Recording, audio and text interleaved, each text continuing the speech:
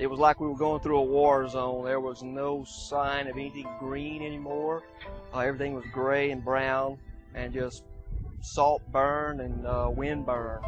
You know, recovering the offices, making sure the staff had a place to stay. We had to get travel trailers. A lot of our staff in Orleans Parish got their homes flooded, so we had to get travel trailers for them and put them at the offices so they can live. Everyone was running on such adrenaline back then. You were dealing with so many uncertainties. You were almost numb, and probably you could even stick a knife in your arm and you wouldn't even feel it. Those are the voices of Louisiana Sea Grant Extension agents Kevin Savoy, Mark Scheck-Snyder, and Rusty Goday. It's been nearly 3 years since Hurricanes Katrina and Rita took 1,400 lives, damaged more than 200,000 homes, and displaced 1.3 million people. From the moment the storms cleared, Louisiana Sea Grant personnel have been involved in recovery efforts that most likely will take another 8 to 10 years to complete. But during those first days following the storms, Sea Grant had to redefine its role in a significantly altered coastal zone landscape. Louisiana Sea Grant Associate Director Mike Liffman, temporarily on assignment with the National Sea Grant Office in Washington, D.C. We knew we needed to do something. We didn't quite know what to do. We knew that as a program, we weren't responders. We knew that we were ill-prepared, so we spent a great deal of time on preparing ourselves for and addressing any kind of inquiries that would come from around the country, indeed came from around the world. We were getting a lot of inquiries to try to find out, the extent of damages that had been inflicted on our coast and on our people. So fairly early on, and as our agents came back on and started visiting communities where they resided or used to reside, they went around and visited with their traditional audiences. The other thing we did is we participated in and organized quite a few discussions regarding recovery and rebuilding. We piled as much relevant information as we could. We stressed a status report as to the health of our key traditional audiences, and worked extensively on partnering and trying to network and identifying who is doing what to whom so that we could avoid duplication if at all possible, and perhaps collaborating on response efforts. And then we spent a great deal of time, our agents did, on following up on misinformation, disinformation, poor information that existed concerning issues such as seafood safety. At its central office at Louisiana State University, Sea Grant staff created a clearinghouse of information on the storm's impacts. Extension personnel developed fisheries and fisheries infrastructure damage assessments. New faces were hired to help address this set of new challenges, and new partnerships were formed. We found, too, that as we asked communities what it was that we could do to help, that we really did not have the personnel or to be able to bring to bear. So our Sea Grant director, a very responsive man that he is, gave us basically carte blanche to allow us to engage new disciplines, new backgrounds, fields in what we needed to do. Our background was primarily in natural resources management, and little did we know about building codes, land use planning, the like.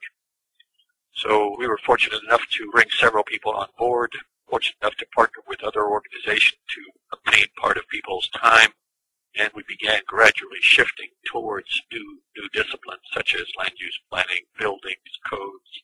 We engaged new departments on the campus. Traditionally, we'd always worked with biological and physical science groups. We now are working with the School of College of Design and Architecture, with landscape architects. We engaged other universities. The University of Louisiana comes to mind as an example. One of the Sea Grant program's first efforts in aiding public officials, as well as private citizens, was development of a series of fact sheets and brochures that explained federal and state regulations in simple-to-understand language. Sea Grant Research Professor Rod Emmer.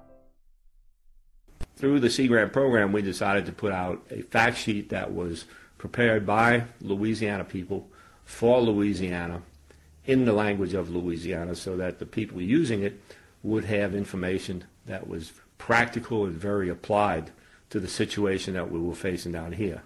We selected topics that were important to people down here, such as the increased cost of compliance, and also elevations. What does all this mean? In addition, it gave us the opportunity to put together some PowerPoints so that as Sea Grant agents went around and gave presentations, they would have the PowerPoints to refer to. One thing we thought that would benefit our agents as well as the people, so we had a consistent message, is that we narrated the PowerPoint presentations.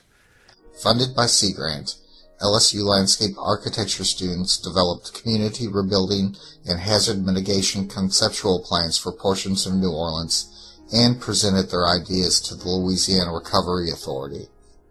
Another set of students explored storm, surge, and flood protection strategies for the historic New Orleans suburb of Bucktown. A third group of LSU students developed similar plans for the town of Delcombe, located in the southwest part of the state affected by Hurricane Rita. Their efforts were further developed by architecture students from the University of Louisiana at Lafayette, and the town was able to leverage those Sea Grant-sponsored plans for more than $2.5 million in grants for waterfront infrastructure and rebuilding the Delcombe fleet.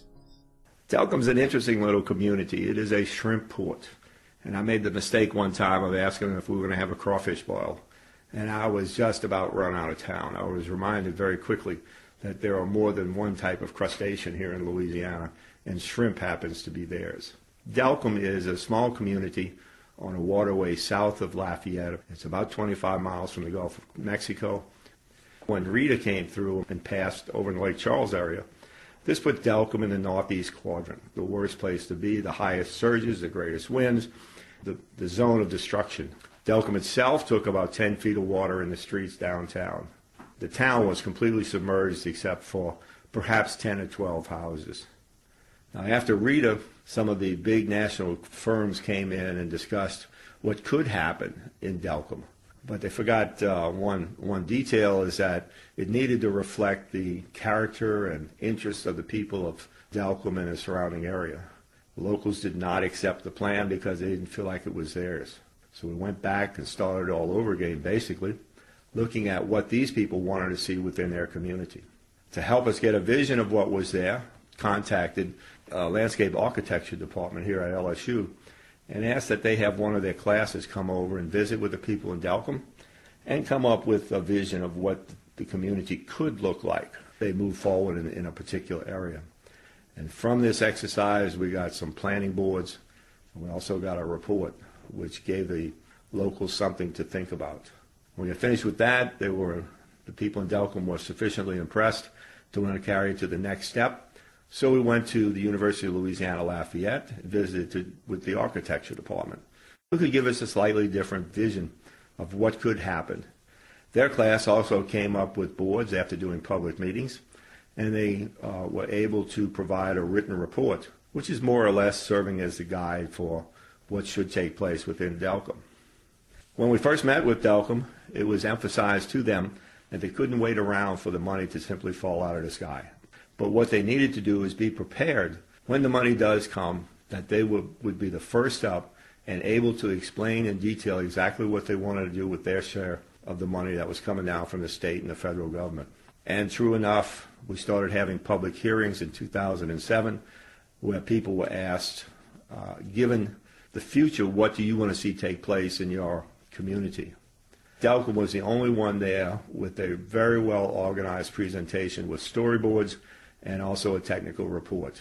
And the other groups who showed up said, yes, we want to do something.